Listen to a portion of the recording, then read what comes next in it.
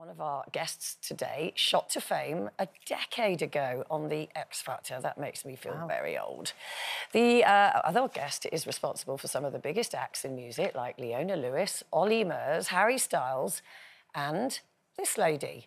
Well, joining us live, it's Simon Cowell, and here with us in the studio, it's Lucy Spraggan. Hey. Hello. Hello. My, haven't you changed? I just said, when I saw that, but every time I see it, I think, who is that?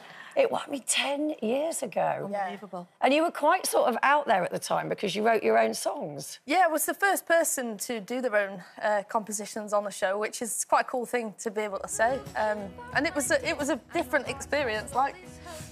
Yeah. And obviously, 10 years on, you've got your new single out, Balance. It's quite a thought-provoking single. Tell us about the meaning behind it. Well, I've been behind the scenes. We were just talking about how different I look, on to that.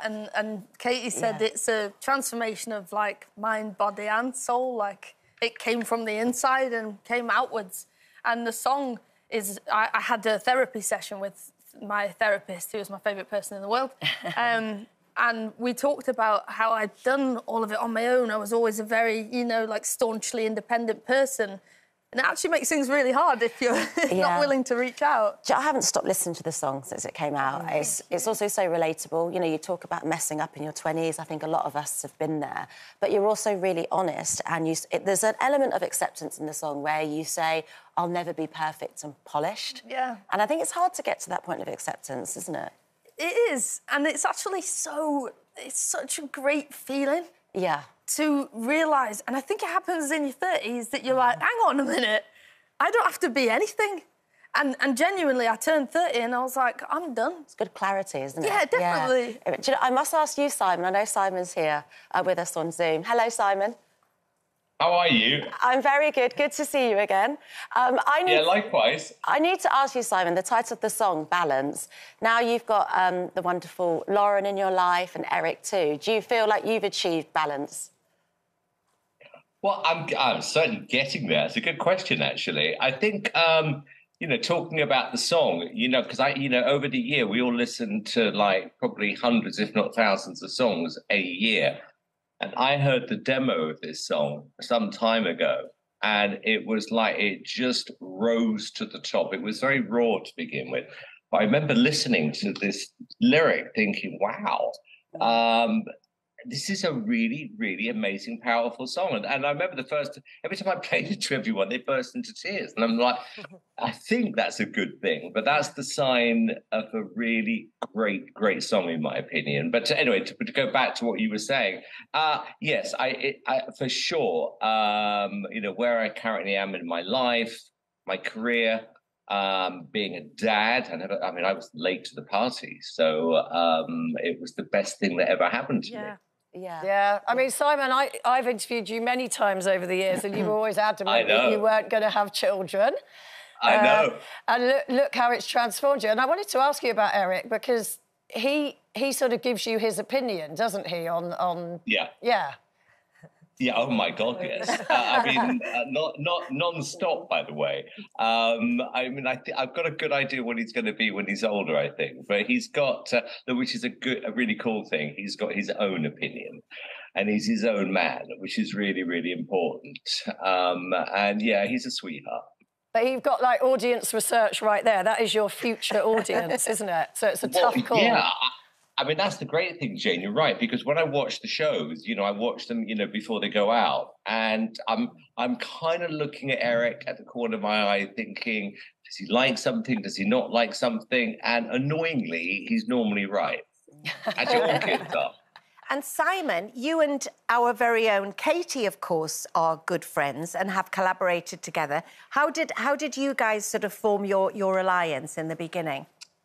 Well, it was obviously I saw Katie's documentary, and when I saw the documentary halfway through, you got the feeling watching it that it was going to end badly, that she was never going to leave her house again. So I got so mad and so angry, I was trying to get hold of somebody from the show to get hold of her. she must have thought I was some complete weirdo because they kept saying, you know, Simon, so-and-so is on the phone trying to get hold of her. She didn't believe me. And then eventually I got hold of her and she came to meet me at my offices. And I said, you know, after everything you've gone through, you know, we spoke a lot about this. And I said, would you like to come and work for me? And she said, no. And I went, all right, thanks. What do you want to do? And she said, I want to start a foundation. And would you help me? And it was the start of something amazing. It was the start of an amazing friendship. And look, I'm talking to two Lucys now who I have so much respect for. Both become great friends, so it's amazing. And you've worked with someone else on the panel, I believe. Well, Simon, do you remember that? I mean, I'm sure you think of this often because I'll just tell the audience that Simon scuppered my chances of becoming the UK's Mariah Carey many years ago. Do you still feel guilty for that, Simon? There's not a night that goes by where I don't wake up thinking about it. I'm sorry. It's okay, but there's plenty of time to do a remix of the single that I did do with another record company. So you can speak to me after the show. So you ditch me. No, yes, and I'll ditch you. Absolutely. Oh, by the way, I'm all about bringing back Woolworths. By the way, pick and mix. Oh yes, Yes. with you. Lucy, I wanted to ask you a little bit about your transformation because you've done that, like you say, mind, body and spirit, but you are so different as a person and now you've got into your fitness, which I see on Instagram, follow you all the time, like I feel a bit guilty, really, with everything you do. Is that a conscious decision to make those changes as you get older to transform yourself? Because you're already a great singer, a great songwriter, but now you seem to be evolving all the time as a person, as a woman. But it's a huge compliment.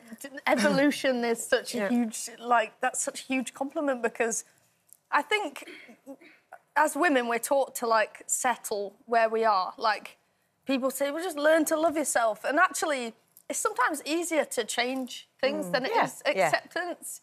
And I started on a journey I had no awareness of where it was going. I stopped drinking. That was such a huge thing for me. Yeah. And sobriety kind of forces you into learning about yourself. And that changed everything for me.